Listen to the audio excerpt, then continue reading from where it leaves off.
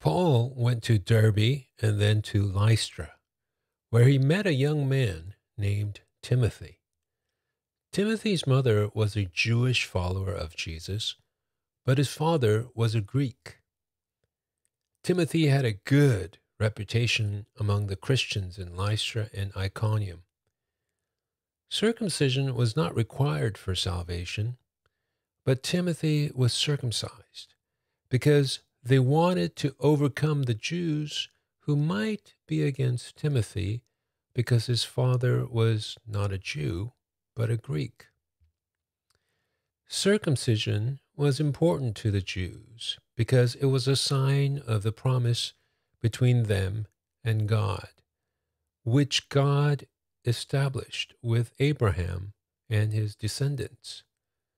It was also a sign of their identity as God's chosen people and their separation from the pagan nations.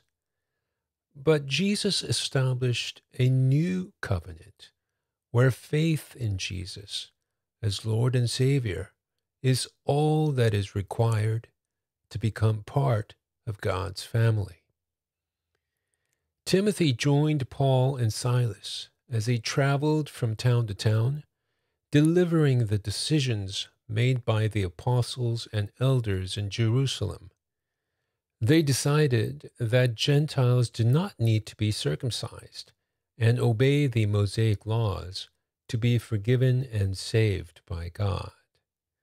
Sins are forgiven, and both Jews and Gentiles are saved only through faith in Jesus as Lord and Savior. The churches were strengthened in their faith, and the number of Christians increased every day.